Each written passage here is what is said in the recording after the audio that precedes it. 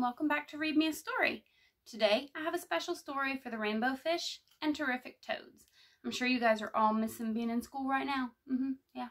Sure you're not spending all your time on your tablets. No, I'm just kidding. I bet you are spending a lot of time on them right now, especially with all your schoolwork being online.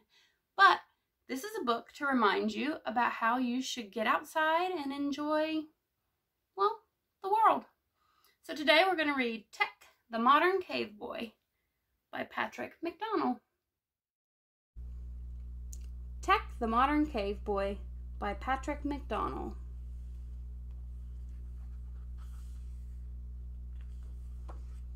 Once upon a time, way back, a long time ago, or maybe yesterday, there lived a little cave boy named Tech.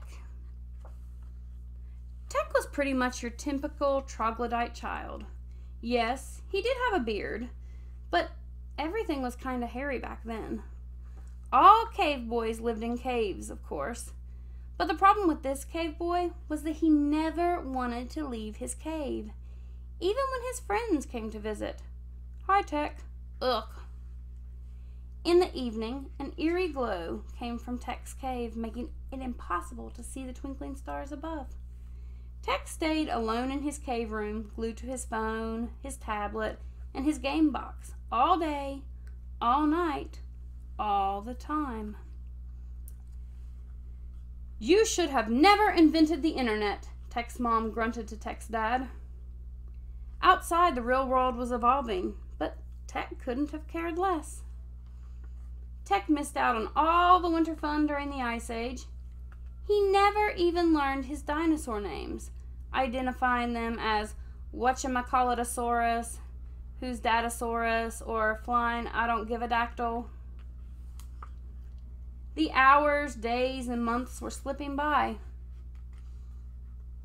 My brain may be the size of a walnut, but even I know that it is not a healthy situation, said his best friend Larry. I wish Tech would come out and play. Sad face. Tech's parents tried everything to pry him away from his gadgets, but Tech wouldn't budge. I need to light a fire under that boy's butt, grumbled Tech's dad. Except I haven't invented fire yet. No one could get Tech's attention, not even the tribe's grand poobah, his high muckety-mucks, nor Darla O'Duddy and her dinosaurs for a better tomorrow. All seemed lost until Big Papa, the village volcano, had an idea. He could make fire. He could shake things up big time. So Big Papa popped. The eruption shot Tech and his phone, tablet, and game box out of his cave and into the sky. Tech crashed. He was totally disconnected.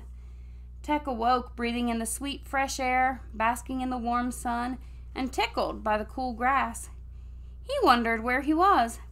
He looked around and discovered a dragonfly, a tiger lily, a ginkgo tree, a hairy elephant, the hairy people, an awesome Awesomosaurus,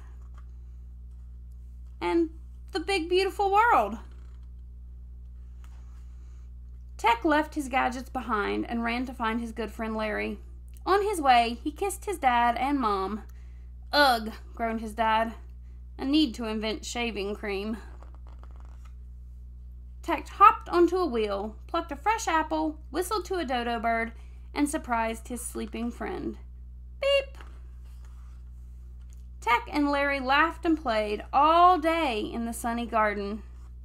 And in the evening, they reached for the glorious stars. The end. Did you guys like that book? I liked it. I especially liked it when Tech realized that there was a great big world out there outside of his TV and his game and his tablet and his phone. But I also kind of thought it was sort of funny when I was looking at all the pictures of the hairy cave boy. It was a pretty good book. It made me laugh. Anyway, I thought this was a perfect book for you guys. And I hope that you'll come back again tomorrow and see what our next book is going to be on Read Me a Story. Bye, guys. Bye.